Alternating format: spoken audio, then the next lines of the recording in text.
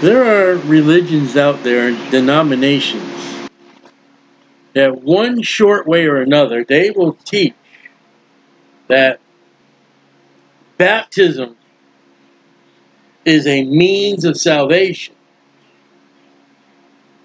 Without baptism, you are in danger of judgment.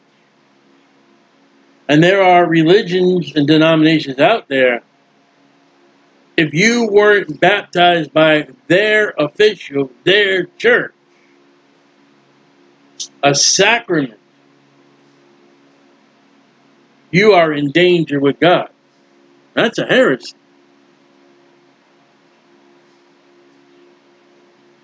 And there are Baptists out there who, if you weren't baptized in their church, the Baptist Briders and all that, baptism is one of those things that there are just so many branches of baptism, denomination, religion, beliefs, this and that. And we're not going to look at the correct way today. Maybe another time. But what we're going to look at is we're going to look at 4 baptisms in the Bible where they went to hell. They were baptized. Maybe not the way you think. But they were baptized. They were immersed in H2O water. And they died and went to hell. And there are people today, they will be immersed. They will be baptized. They will be sprinkled. They will pour. It will be holy water. It will be salt water. It will be fresh water. It will be bottled water. It will be river water. It will be ocean water. It will be whatever kind of water. And without faith and belief in the death, burial, and resurrection of Jesus Christ, you can be baptized all you want. Without the heart believing that Jesus Christ died and suffered for you and paid the penalty for your sins, baptism will just get you into hell. And you'll wish you had a drop of that baptism water to cool your tormented tongue. So Genesis chapter 7, verse 17. This is Noah's flood. And the flood was 40 days upon the earth, and the waters increased and bared up the ark and was lifted above the earth. And the arks prevailed and were increased greatly upon the earth. The waters get higher and higher. I gotta apologize. I have to drink, keep my mouth watered. And the waters prevailed.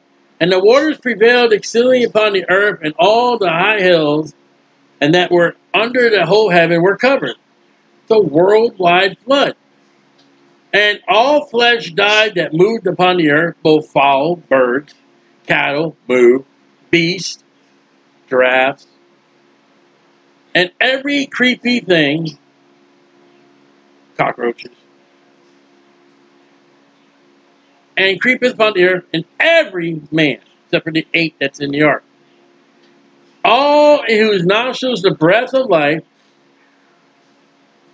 and all that was in the dry land died.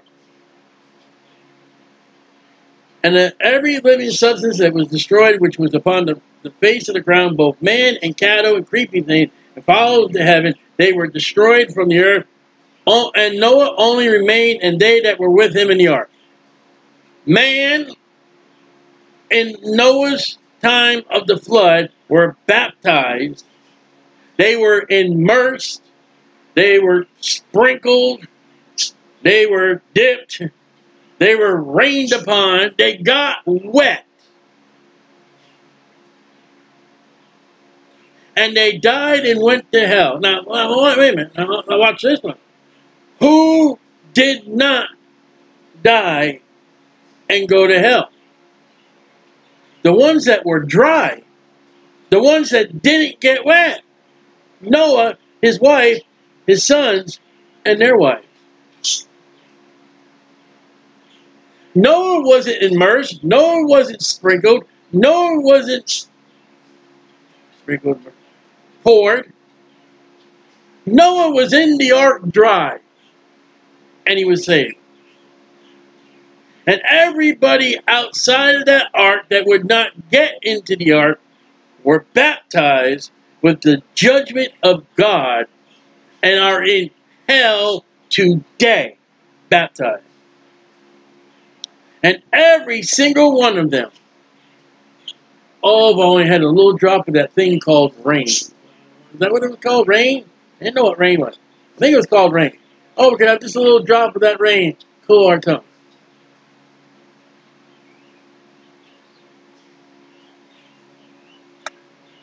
Exodus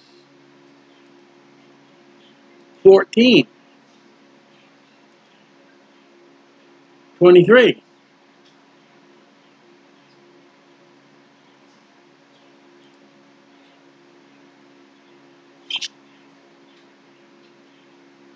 And the Egyptians pursued and went in after them into the midst of the sea. That's the Red Sea. Now, God has parted this big body of water. You can look on a map called the Red Sea. In the midst of the Red Sea, God parted. There was a highway, a way through the Red Sea that the seafloor bottom was dry. Israel walked through the Red Sea. And the Egyptians were like, hey, let's go, guys. Let's go get them. Even Pharaoh's horses, his chariots, and his horsemen. And it came to pass that in the morning watch, the Lord looked unto the host of the Egyptians through the pillar of fire and of the cloud, and troubled the host of the Egyptians, and took off their chariot wheels, and they dragged them heavy, so that the Egyptians said, let us flee from the face of Israel, for the Lord fighteth for them against the Egyptians. He's been fighting for them all along. And the Lord said unto Moses, stretch out thy hand over the sea, the Red Sea, and the waters may come upon the Egyptians, upon their chariots, and upon their horsemen. And Moses stretched forth his hand over the sea, the Red Sea. The sea returned to its strength and went back to where it was. When the morning appeared, the Egyptians fled against it. And the Lord overthrew the Egyptians in the midst of the sea. And the waters returned and covered the chariots and the horsemen, and all the hosts of Pharaoh came into the sea after them, and there remained not so much as one of them. Children of Israel walked on dry land in the midst of the sea, and the waters were a wall unto them to the right hand, to the left. It's just a wall. Dry ground, a wall. You know, little children poking their hands in the water. Look, Daddy, this is cool.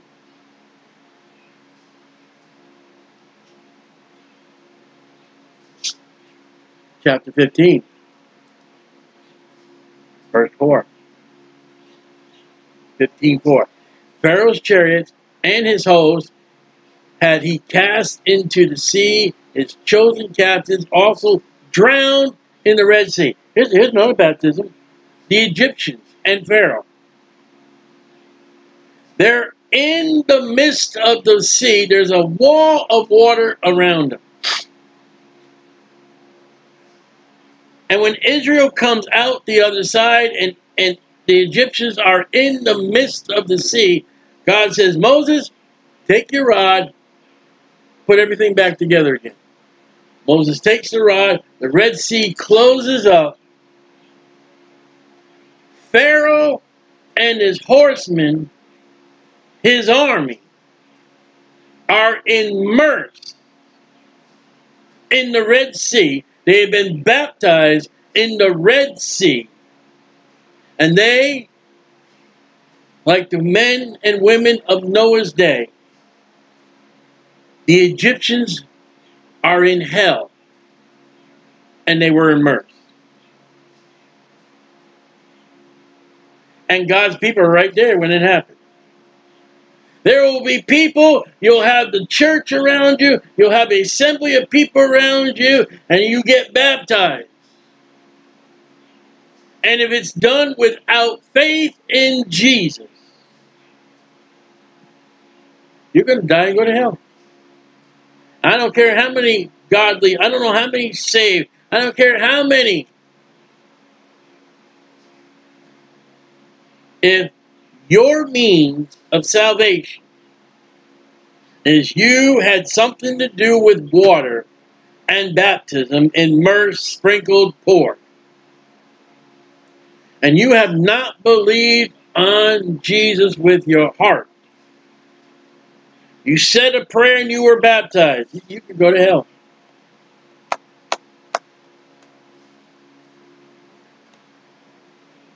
Noah preached to the people, get in the ark. They didn't get in the ark. They were baptized, died, and went to hell. Pharaoh's army knew that children of Israel and Moses were of Jehovah. And the children of Israel are there to witness. And they sang a song. Of Pharaoh and his army have been baptized in the Red Sea. They're dead and they're in hell. So, we have the world and we have the Egyptians baptized and they're in hell. Baptism didn't save them.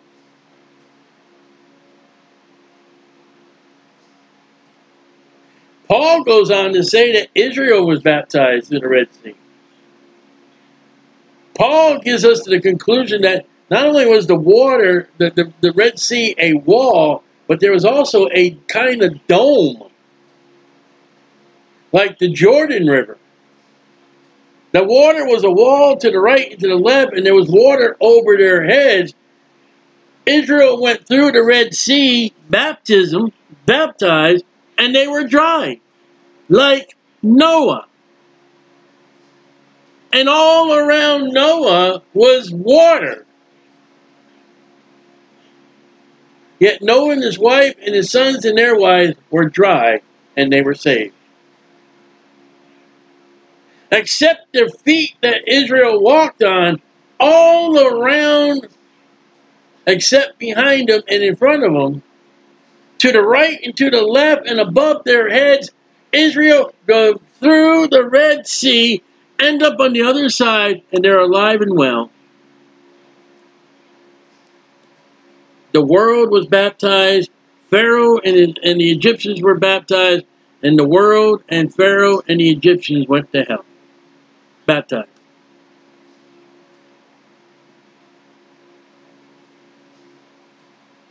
Acts. Acts chapter 1, verse 16. I'm going to do Acts 16. Acts 1:16. Now Judas has died. He killed himself. And we know he sold out. He threw the 30 pieces of silver down at the priest's feet. He went and hung himself. Peter, we're missing an apostle. We got to fill this spot of Judas. Men and brethren, the scripture must needs be fulfilled, which the Holy Ghost by the mouth of David spake, concerning Judas, which was guide to them that took Jesus. Okay? For he was numbered with us, one of the 12, obtained part of this ministry. Now this man, Judas, purchased a field with a reward of iniquity, 30 pieces of silver. Falling headlong, he burst asunder, his body ripped open in the midst, and all his bowels gushed out.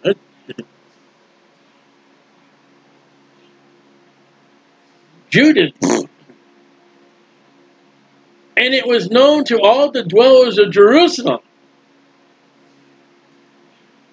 insomuch as the field is called in the proper tongue Achilleum.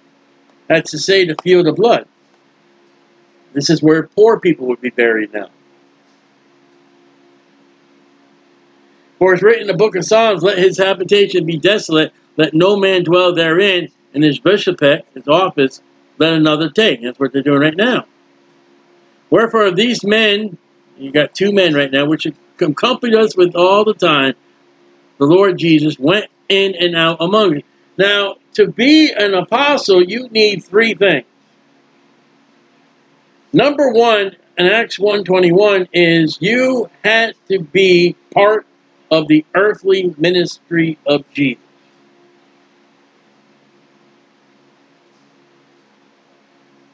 The 3.5 years that Jesus was in a public ministry, these men accompanied him.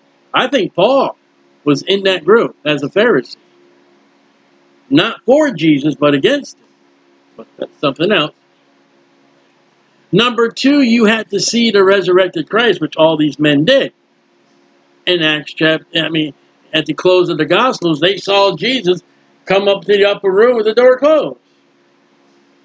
Paul saw the resurrected Jesus on the road to Damascus. There's a third,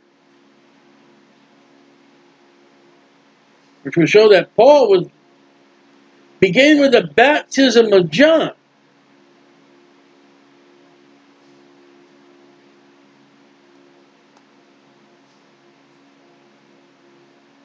So an apostle had to be baptized of John the Baptist. So Paul was baptized by John, unbeliever.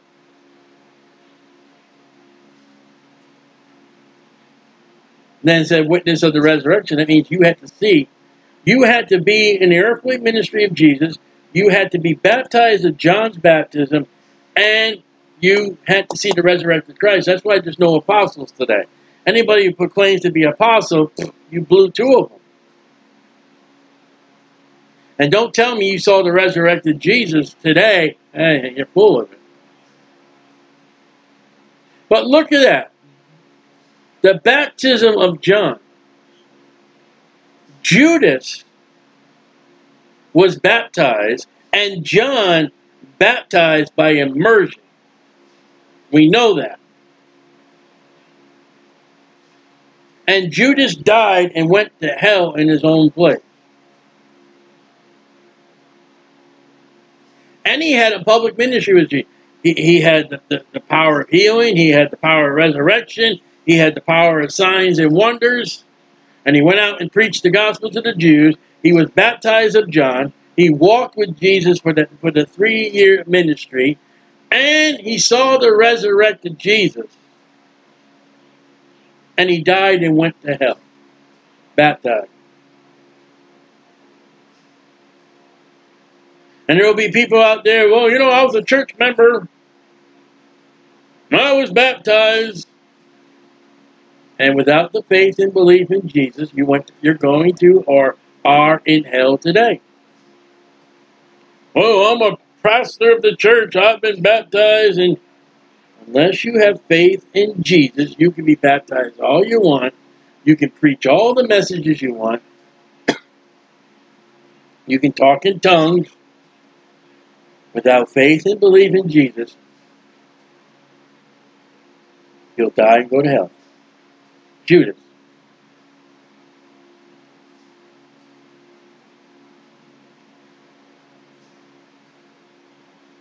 All the world heard the preaching of Noah.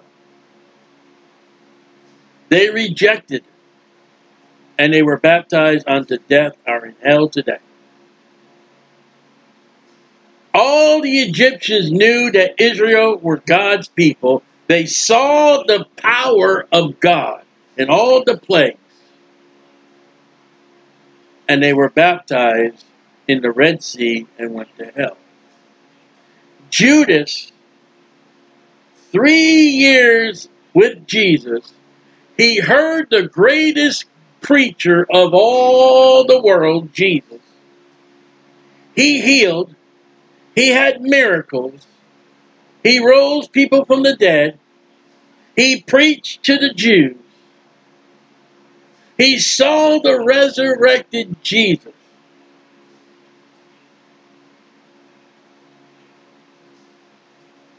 And he was baptized by John the Baptist. And he died and went to hell.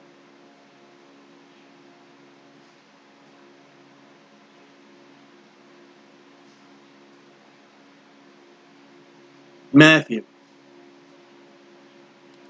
Now this one here is very much screwed up.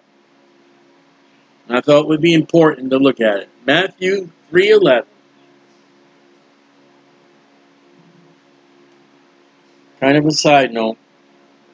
But I indeed baptize you with water unto repentance, John the Baptist saying this. But he that is come after me is mightier than I, whose shoes I'm not worthy to bear. All right, here we go. He shall baptize you with the Holy Ghost and with fire. Now the Pentecostals, you got to be baptized with the Holy Ghost and fire.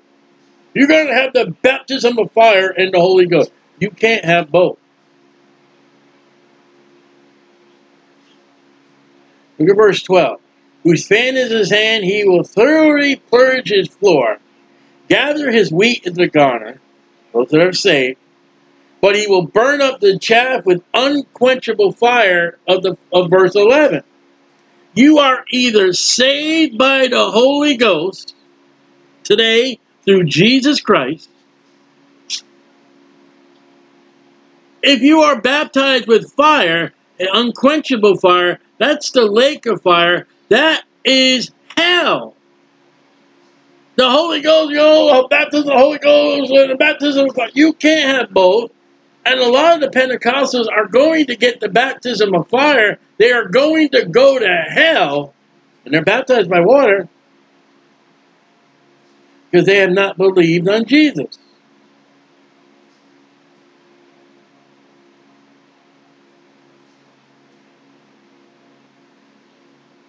This baptism is of the I've been baptized by the Holy Ghost. He's in me. He dwells in me because I have put my faith and trust in Jesus. I am never going to be baptized with fire. Never. Especially unquenchable fire.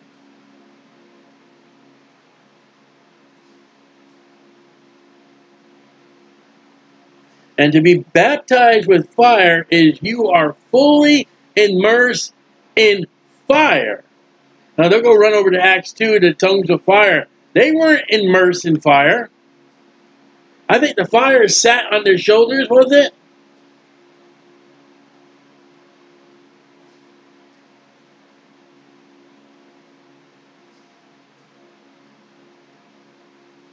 There's a big difference. One is salvation, and one is damnation.